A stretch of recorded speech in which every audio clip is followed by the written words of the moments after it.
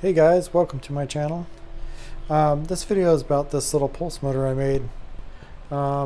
It's a really simple pulse motor, but it's quite powerful for what it is.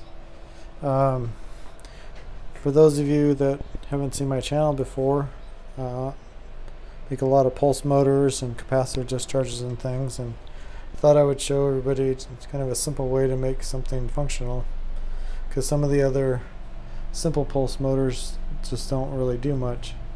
So we'll start off right here. So here's my little rotor. Just used a 1-inch piece of steel and drilled a hole in the center, and I put a couple set screws in here, one on each side to hold it. This is a 8mm shaft with bearings, and then this is a 16-17-inch fan, and I have a little MOSFET circuit right here. I have an output rectifier here, so we have red and black from the battery, it's 12 volts, and then yellow and white is the output. It's going to be going to the cap discharger. So when this gets to 16 volts, it discharges into the second battery. This little motor has an optical timing. So for those of you that aren't familiar with it, this is my timing plate, and then this is the little opto. This is actually the color code for it too. So how this works is when it's open, it triggers the MOSFET, which fires the coil, and then as it's turned this way, then it's closed. So you could actually cut out how much timing you want if you want more or less, which is quite convenient. And then I have a little Adreno pulse width modulator. So with the modulator, we can make the motor run, slow or fast, but it also gives us a lot of output, which is quite neat.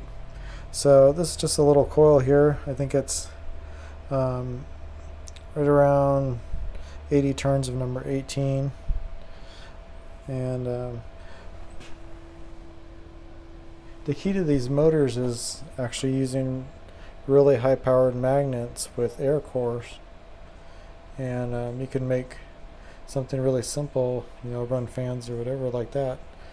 This one is not self-starting because it only has one circuit, but it is a good way to learn how things work, and you could add more coils. You could put 1, 2, 3 on there, and then you could have it self-starting, which is quite nice. So I'm going to turn it on here, and you guys could see how it runs. So turn up a little bit, then we'll give it a little bump.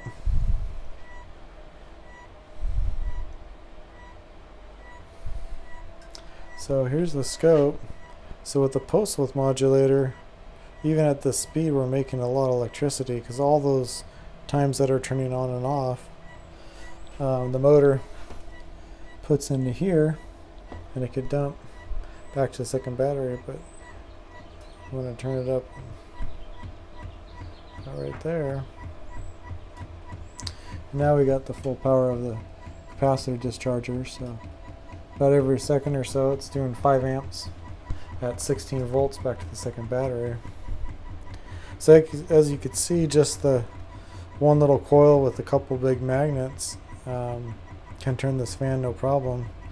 This is turned way down, but you can see the scope shot. But we could turn it up some more. Just have to make sure your coil's mounted really well. That's why this tape's on here, because it could give you a lot of torque from those big magnets.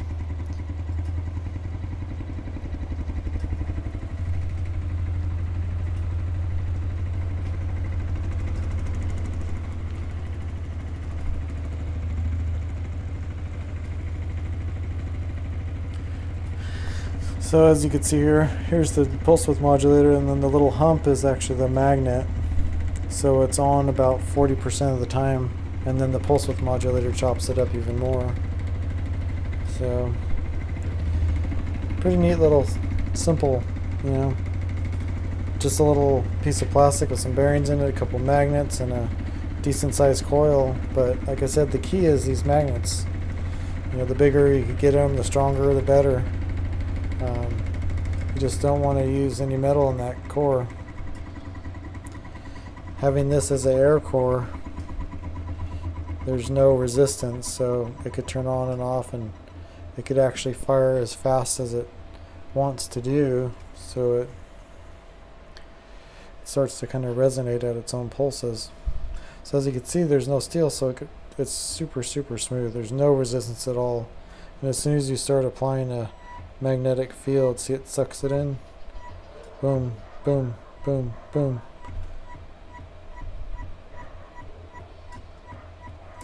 You can hear this little guy ticking. And we're using, you know, maybe around 100 milliamps at 12 volts. You can turn this nice big fan pretty effortlessly. So anyway, hope you guys enjoy the video. Have any questions, just leave it in the comments. Don't forget to subscribe, and thank you for watching.